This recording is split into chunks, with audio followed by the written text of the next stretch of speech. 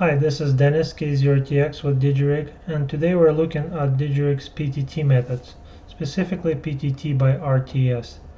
If we go to WSJT-X software, which is my favorite for testing and troubleshooting, under the settings and radio, we can find different PTT methods.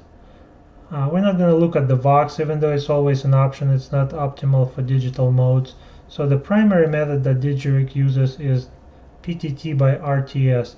This is a physical line that goes between Digirig and the radio, and when that line goes to ground, connected by the Digirig, the radio starts transmitting.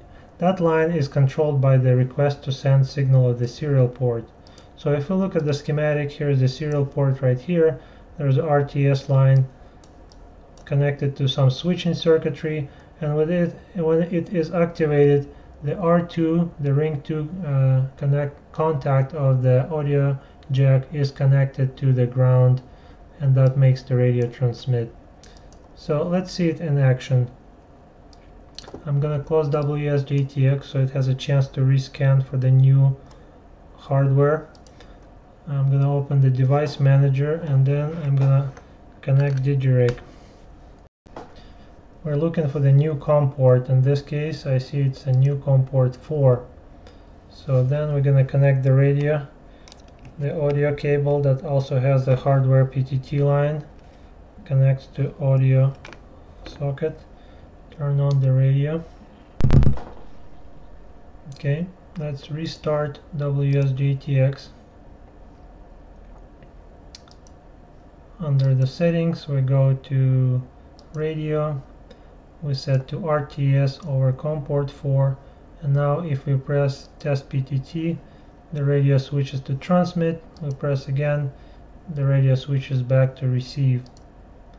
So this is a successful test. Everything is working as expected. So the possible failure modes is when you press PTT and you receive error message, or you press PTT and then you press again and it doesn't return to receive. The most likely reason for that is RFI interference. So when energy from the antenna disrupts the communication between the radio and Digirig, or between Digirig and computer. We're going to have a separate video on RFI, but in this particular video let's focus on the failure when you press PTT and radio does not go into the transmit.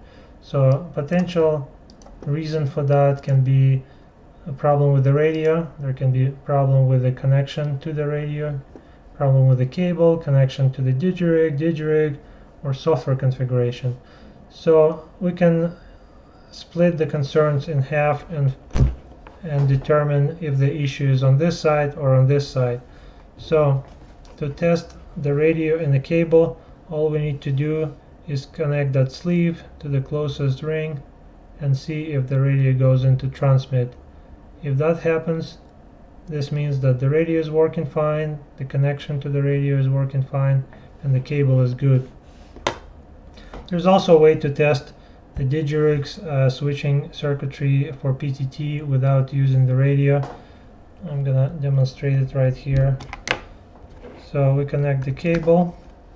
We'll look at the schematic for the cable, which is usually published in the product page. Here it is. So we're looking for the ground, which is a sleeve of the smaller jack, and we're looking at the PTT, which is a sleeve of the bigger jack. So when PTT is activated, the current is going to flow between the sleeves from the bigger to the smallest one. So I have ohm meter here.